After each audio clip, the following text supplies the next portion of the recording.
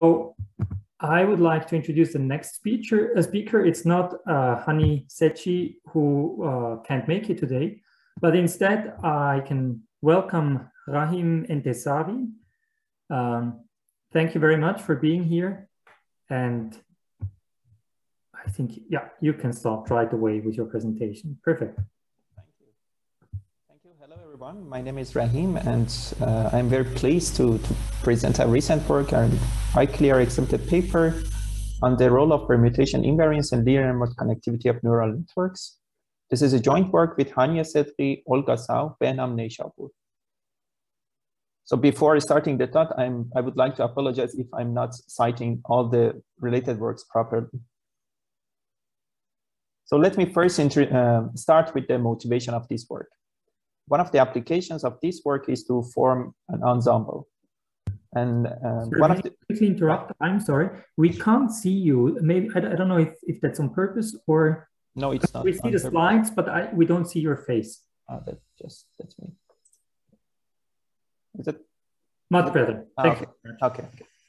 So one of the applications is to form an ensemble, and as we may already know, that there are at least two ways to make an ensemble, either through in weighted space or either in output space. In this talk, we are interested in weighted space because of some practical implications.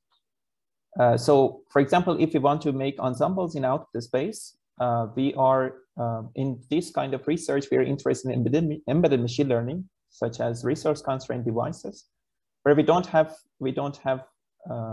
enough space to store like 3 models in the right panel.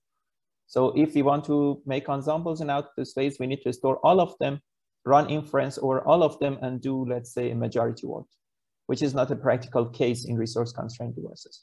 Hence, in the following slide, we are interested in weight space averaging. So to the best of our knowledge, there are at least 2 requirements to make weight averaging for making ensembles. One of which is that we need models which are functionally diverse solutions, because we want to look at the same problem from different viewpoints, simply. And the second requirement is that the solutions should reside in one basin. If not, then the average of such solutions will reside in high loss, which we are not interested in. So there are a couple of works in the literature that try to solve either one of these requirements. The first work is already introduced by Jonathan a couple of hours ago, is that on the right panel, you see that we can start from 2 initializations independently and then train 2 networks. And we know that if we are training from 2 initializations, we end up in 2 different basins. So we first, we have functionally diverse solutions, but the problem is that, as they already showed, that they don't reside in one basin. So the weight averaging simply fails. They also have another related works. Jonathan showed that if we share some of the trajectory points, like up to epoch k, then we can branch and copy 2 models with different SGD orders. We train them, and then that's good because we will be ending up in one basin. But the problem is that these solutions are not functionally diverse. Another related work is the stochastic weight averaging, which they start from 1 initialization. Close to convergence, they save some of the checkpoints, and then they will meet the second requirement. They will end up in one basin, all of these checkpoints. But on the other hand, these checkpoints or these ultimate models are not functionally diverse. So our research question was, is there any way to make 2 requirements at the same time, to have functionally diverse solutions which are residing in one basin at all or not? Because we are interested to making ensembles by weight averaging. So in order to answer this question, we had a conjecture. So let's assume the right panel figure here. So we have 4 solutions, already converged models, A, B, C, and D. Jonathan already showed that between each 2 pairs of these networks, there is a barrier. But our conjecture says that such barriers could vanish by considering permutations. Here, for example, if we say the conjecture says that there exist permutations, like if we apply such a permutation, for example, to B, that will end up in B prime. which B prime and A are residing in one basin, so on and so forth for C prime and D prime. Then we have 4 models which reside in one basin, and they are functionally diverse because they are starting from different initialization. So in the first part of our paper, we would be having a look at observations over loss landscape shape. So the first phenomena that we looked at is the effect of overparameterization, or simply saying width here. So we fix the network in this slide to MLP, 1 layer, and we change on the x-axis, we change the number of neurons in this 1 layer MLP from 4 neurons to 32K neurons. And the y-axis is the barrier size, as already stated by Jonathan. That's the barrier size in the middle point or supremum, which we show that there is no difference between supremum and middle point. So the barrier size is the height of the barrier between these 2 points, these 2 endpoints. For example, if we have MNIST here, the blue points here. So let's consider that we already trained 2 models, each of which has 128 neurons, already converged to, let's say, 0 loss. And then if we calculate the barrier size between these 2 randomly initialized train network, then the height of the barrier would be around 20%, right? 80%. What we can observe from the effect of width is that the barrier size first goes up and then goes down, which reminds of a deep double descent effect. So we already observed deep double descent in loss, and now we see the same effect phenomena for the barrier. On the right, you can see the traditional conventional deep double descent on the loss. On the left, that's for the barrier size. And if you look carefully, then you can match the points where the deep double descent occurs on the loss landscape.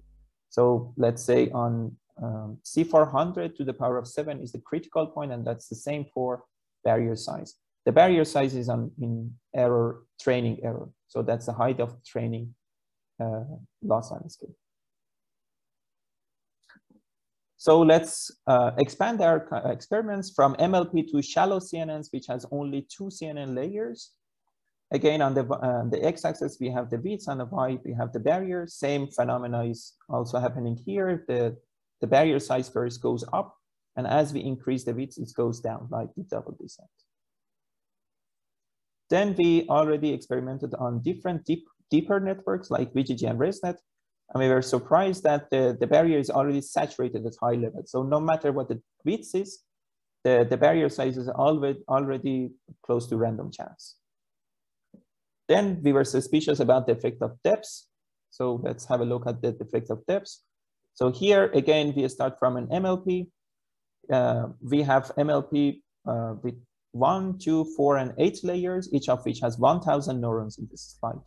Again, on y-axis, we have the barrier size. And as you can see, if we increase the depth of an MLP, then the barrier size would increasing consistently.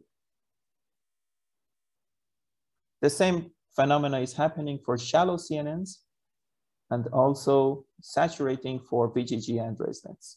So so our suspicion was correct about the effect of depth. So that's why we are assuming that the effect of depth is much stronger than the effect of width for the barrier size, the loss landscape shape or roughness with respect to bare stocks. The third phenomenon that we looked at is the effect of task complexity. So consider a pair of architecture and task. The higher the test error is, the higher the barrier size would be. So discard for a moment these points on the left upper side. And you can see there is a highly positive correlation between shallow networks, between test error and barrier size. However, if we increase the depth for these dots here, which are corresponding to VGGs and ResNets, so deeper networks, then the effect of depth is stronger than the effect of architecture and task, which leads to high barrier values for deeper networks.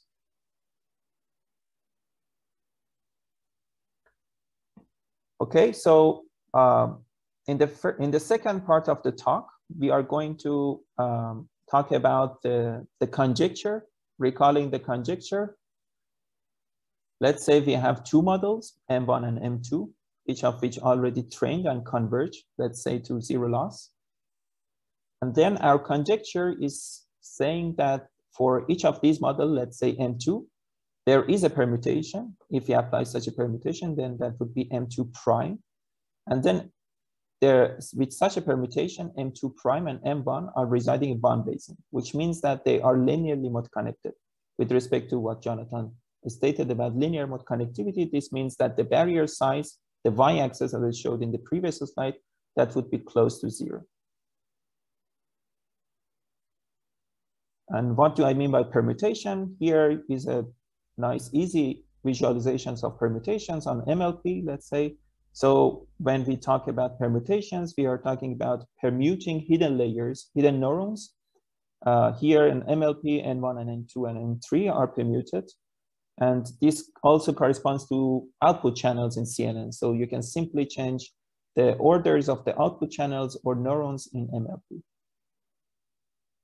So before deep diving into the conjecture and showing some evidences to prove, I need two kind of definitions. The first definition is real world. Real world is the word that we got used to training. So here we have 4 models. Let's consider 4 initialization, which are black dots here. And each of these black dots are trained independent of each other. So that by the end of the training, we have 4 red dots, which are models at convergence. So this is what we got used to when we are training networks, right? Then in our model, we have only one network. So we have one initialization. We use SGD to train this initialization upon the convergence. Then we have one red circle here. And then using this one converged model, we apply random permutations to the hidden neurons or channels of such a model, right? So for example, if we have 4 neurons with MLP here, we have 24 permutations. And then we choose 3 of them randomly, so that we have, by the end of this step, we have 4 models. Okay, this we call our model. So what is very important to understand is that our model satisfies the conjecture, right? Because we just applied some random permutation to the hidden neurons or output channels of a CNN, and we can permute back such explicit permutations. And then by permuting back, we have different models residing in one basin, which is exactly the same model, right?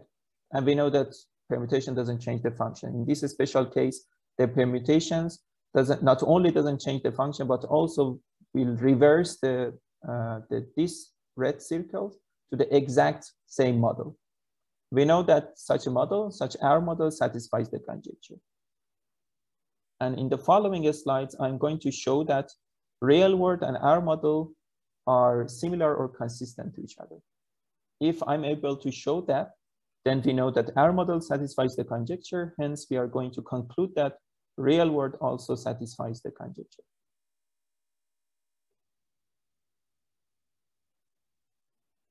Okay. Let's look at how some of the experiments. So the dashed lines you see for each of the points, you see a dashed line and a solid line. The solid line is our model, and the dashed lines are real world. Let's focus on M again here. What does these 2 points mean here? So for our model, we have one network, which width is 128. We already trained this network. And once we have such a model, then we apply random permutations to this network. We have 128 factorial permutations, and we randomly chose for this plot 10 out of this gigantic space, okay? And then after having these 10 models, which are random permutations of each other, then we simply calculate the barrier between each 2 pairs.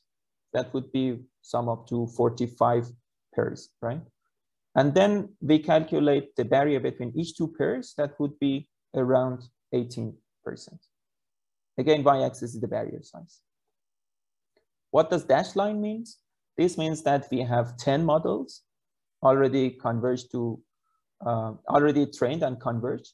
And then for each of these 10 models, which are independently trained, we calculate the barrier between each 2 pairs, which are corresponding to real world. There we observe that such a barrier is corresponding to real world, the R model barrier. So for both cases, the barrier size would be around 17 or 18% on the y-axis. And the same applies for all data sets, no matter what the width is. Here we fix the architecture to MLP. The same applies for different architectures and also different depths. So you can see on shallow CNNs, on MLP, different widths and different depths. The barrier size between real world and R model are consistent to each other, no matter what the widths or depths or architecture or data set is. So this is the first evidence to show that R model and real world on the roof of the barrier size as an oracle, as a proxy, are consistent to each other. However, the promise of the conjecture is to find such permutations. Here we never talked about permutations, right? We just observed that if we apply random permutations to our model and no permutations to real world, then the barrier between them are consistent or very, very similar to each other, even the same. Now we want to find such permutations on real world.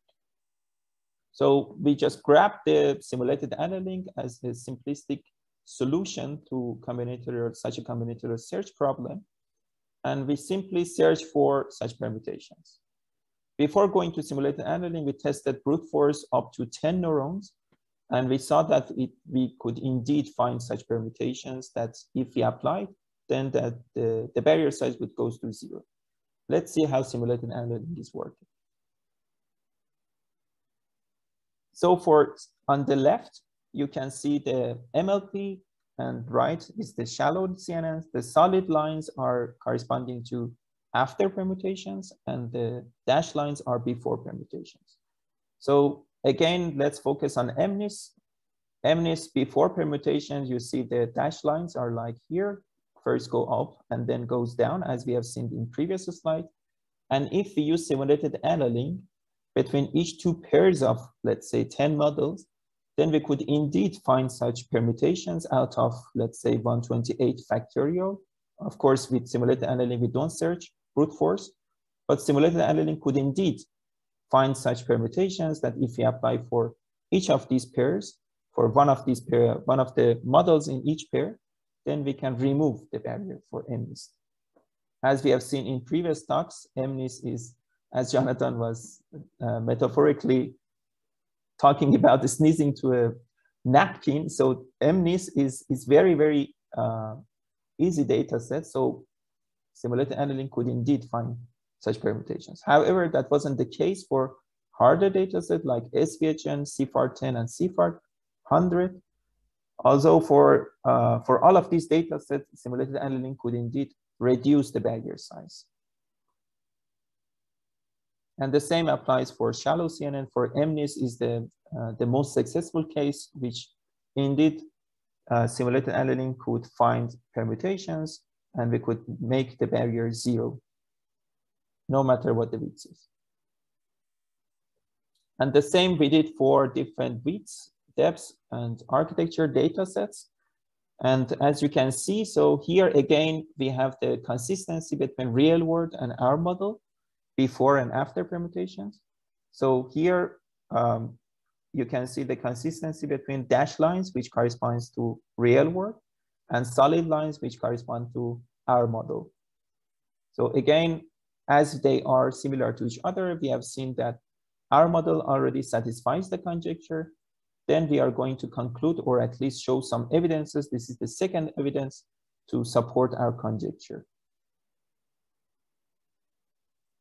So that's a summary over all of these experiments, over 4,000 different networks, over different widths, depths, architectures, data sets. And as you may see here, they are all corresponding to y equal to x line here, which means that on the roof of the proxy of barrier size, there might be other options to look for. But on the roof of the barrier size, we can see that real world and our model are corresponding to each other, which means that they are behaving similarly in terms of barrier. And we are going to conclude that real world and our model are behaving the same, or maybe they are similar to each other, at least in terms of value. And we know that our model satisfies the conjecture, hence real world satisfies the conjecture. So some of the takeaways from this short talk was, I just started from the forming ensembles to average solutions. Our conjecture was to make different SGD solutions in one basin using permutations. And in this paper, we did some theoretical works plus extensive experiments over 4,000 networks. And we couldn't find a single case which shows or disproves the conjecture, but all of them were supporting our bold conjecture. I just want to note that we know that that's a very bold conjecture, but I'm very happy to show, to see related works like Berfins and also very recent works. And this year, ICML 2022, that shows that such a conjecture could even be proved. Thank you. That was indeed much earlier than I expected, but I have many backup slides if there is any questions. Thank you very much for this very clear presentation. Shall we start with a question by the audience? Shall I read it out to you, or you see it? Yes, that would be good if you can read it out. Yeah, I can also see that, right? Yes. So okay. The first question is, have you tried to use gradients of the loss with respect to neuron outputs to find more quickly good permutation, right? That is indeed a good question. So simulated annealing is the simplistic solution to find, to search in such a combinatorial search space. And we indeed used some better heuristics, one of which is functional difference. I also noticed that there are more recent works like optimal transport, which uses the weights, at least the weights, the combination of weights. We can use potentially the combination of weights, activations, Hessians to align these two sets of neurons. That's a neuron alignment problem. So there are indeed a lot of solutions out there, not only in machine learning, but also mathematics, which helps us to align such networks. One of which is functional difference, which uses the combination of weights and Hessians to align such networks. So if you mean gradients, we have Hessians here. So, and we showed that by using functional difference, the dashed lines here is the simulated annealing performance, which we already seen in previous slides. The functional difference is the solid lines.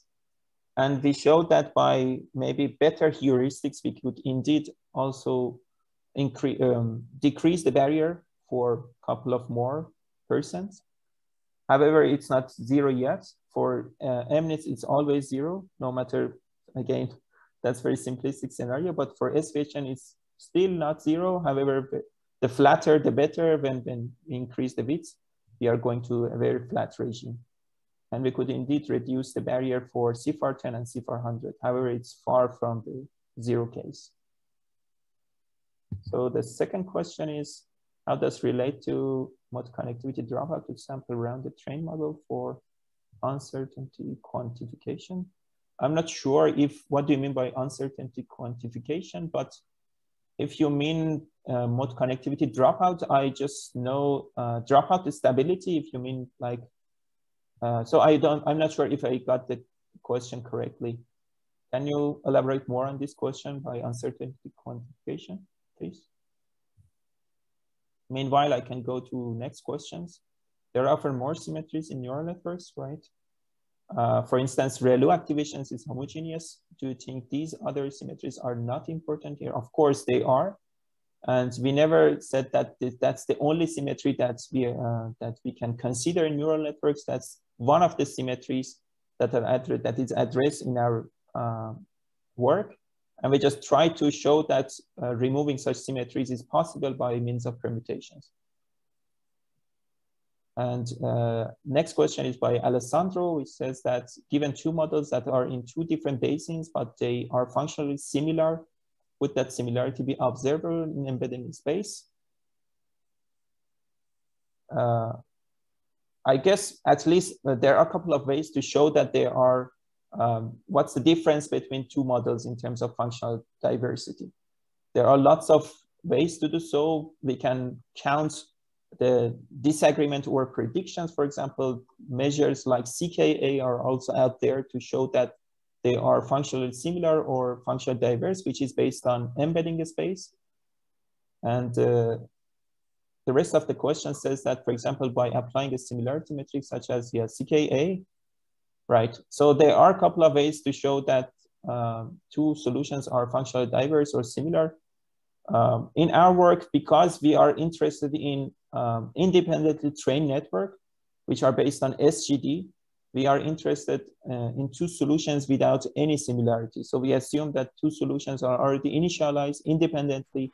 We assume that they are the only requirements, the only assumptions that we had in this paper is that two solutions are initialized from the same distribution, here in this case, Chi-mean. And that's indeed a very big assumption. But other than that, we don't assume that they are similar or far away from each other. And because they are initialized from different initialization, we assume that they are functionally diverse. And we are going to show, and we already showed that we can remove such barrier. And the next question from Max says that, have you tried brute force search for permutations?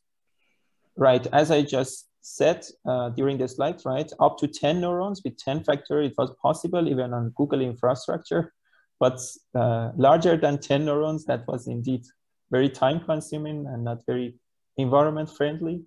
We indeed experimented over brute force up to 10 neurons for MLP and MNIS, I guess, or SVHN, if I'm not mistaken. And we could indeed find such permutations. And surprisingly, there wasn't more than one permutation over even 8 or 10 neurons. There was only one.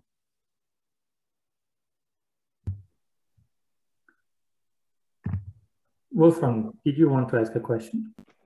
Yeah, thanks for the very nice talk. I have questions of sort of there are these different neurons and you think about permutations, but if you really sort of think of large networks that are potentially over-parameterized in Burfin sense or in a teacher-student setup, that would mean that that some neurons collapse or condense, if that's the word Shikin used. And so, did you see anything like this in your setup? That so within one solution there are some duplicate neurons?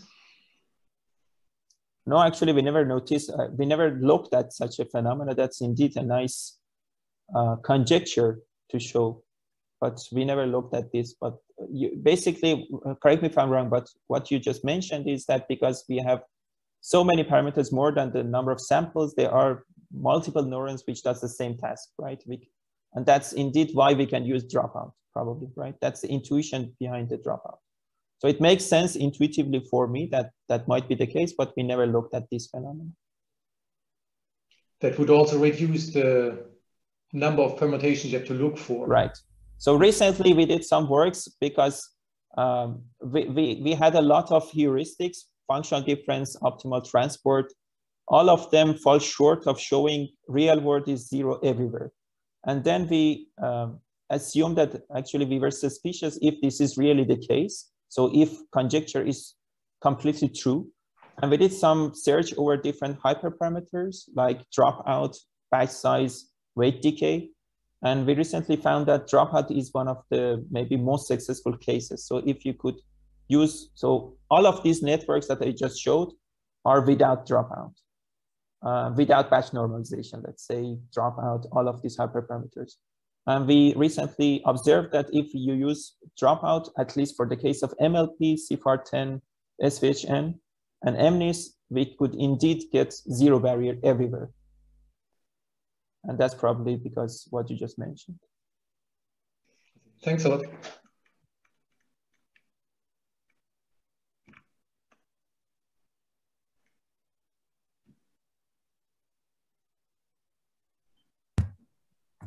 Are there any further questions?